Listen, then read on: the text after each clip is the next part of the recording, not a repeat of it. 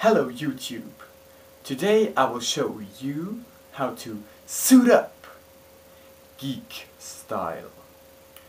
What you're gonna need is basically a suit and a lot of stuff like geek accessoires, which can be bought at different shops like thinkgeek.com or anything else that way. Yeah, first thing, of course, take a shower, shave, and everything else that has to do with that. Actually, you shouldn't shave right after having taken a shower, because then wet skin can easily be cut. But it doesn't really matter. Actually, I always like take a shower and then go back on my computer, Facebooking, chatting, stuff like that. And half an hour or an hour later, I shave or cut my beard. I always cut my beard like my goatee 6.5 millimeters and my sideburns 12 millimeters, but that's actually your business, your style. So let's do that. Okay, step 1 done. Next thing is pick a tie-shirt combination. I've got two pretty geeky ones. For example, number 1, this one, quantum hull effect on the print on the tie, and yeah, it looks pretty good with that red shirt. And the second one is this one. It's also pretty nice. It's the periodic system on the tie, and I guess it looks pretty cool. I go for this one, for the Chemix one today. I don't know why, just yeah, doesn't matter.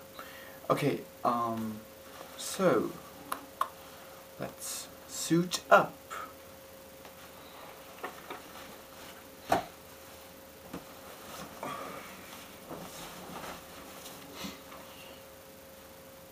And when you're tying the tie knot, you want to go for either the Merriweather knot, which is from the Matrix, or a tie knot that is named after a scientist, or at least sounds as if it is named after a scientist, like the Kelvin or the Cavendish knot. And if you're doing the Kelvin, you gotta do the cross Kelvin, because you know it's more complicated and it looks geekier.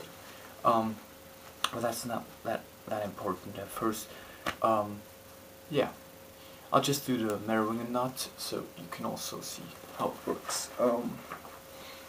You know, that's also pretty geeky, knowing all the possible tie knots, but doesn't matter. It's an inverted knot, so you start by adjusting the length you need right here, down, you know, and then you're tying with this end, not with this one. That's the unusual thing. That's why it's inverted. You can already do the dimple here. You turn around, ring style, right? Go to the left, do it on the left, and then now you go back to the right, turn it around, go back to the left and turn it around. And this is actually a pretty nice knot. You can put this end down. So yeah, it looks pretty cool, and it's like the geekiest tie knot ever.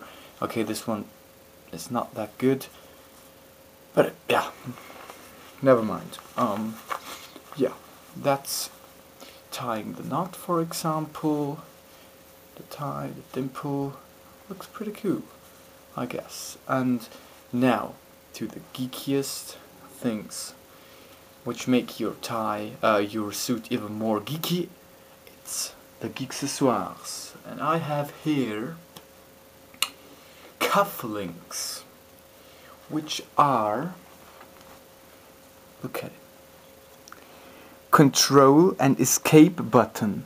I hope you can read it. It's epic, dude. It's like awesome. Yeah, I love them. Okay, now let's put them here. Escape on the right or on the left? Well, it doesn't matter. There. Yeah. So first one like this, and second one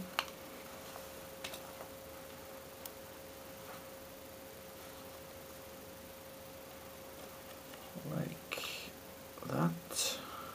Yeah. So the cufflinks, and last but not least, a really important accessoire. Yeah, it's this thing here, the binary watch. It looks awesome actually, and yeah, actually it's more important that it looks awesome than it is that it's a binary watch. So that's it. And now the belt. This is actually not geeky. I don't know, maybe you could get some geeky belt? Maybe? Yeah, doesn't really matter. This belt is not that important. And actually, oh my god, my tie is a bit too long.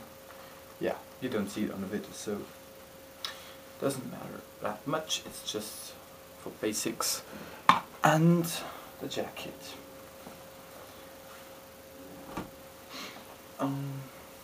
Yeah. So now we suited up, geek style. Yeah. Get out there. So as you can see the cufflinks, you know, like this, and like that.